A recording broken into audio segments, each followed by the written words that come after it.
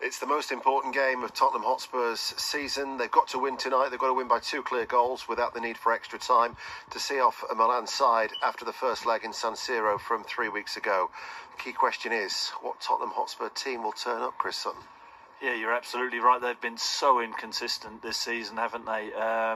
They know what they have to do. So disappointing going out in the FA Cup against Sheffield United last week. I think there's a lot of supporters who felt that the wrong team was picked. They didn't go strong enough, left Harry Kane on the bench, which really puts the pressure on this game this evening. They're trailing, of course. They saw Chelsea turn around a deficit last night. They'll feel that this is a big opportunity for them at home here against a Milan team who haven't been brilliant themselves this season. Indeed, Tottenham's consistency has been their inconsistency this season. However, in saying that, under Antonio Conte, they've never lost 3 successive games.